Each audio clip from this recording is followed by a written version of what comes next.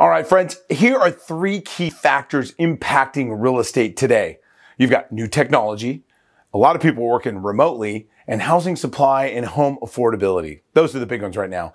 Technology was more important than ever last year in real estate during this time of COVID. Technology and I have used in my business for years, like Matterport, virtual tours, video chat, help me provide more options for my clients. And now that's more common. Sellers have the buyers able to see their home even if they aren't even local. They could be our way around the world. This creates more demand and higher offers for you as a seller. So working remotely has changed what people need in a home. Maybe you need to convert a bedroom or an ADU as an office or buy a bigger home. All are great options, and I have amazing vendors that can help you. So give me a call.